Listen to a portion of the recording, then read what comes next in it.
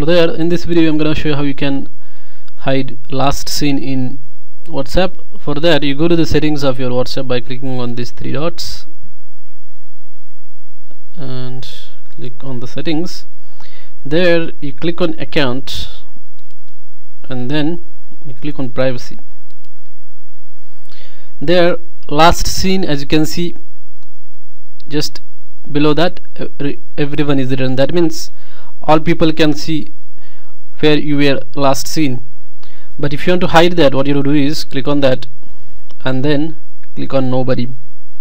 So when you do that, nobody will see like where you went or where you were last seen. So this is how you can hide last seen in WhatsApp. Thanks for watching.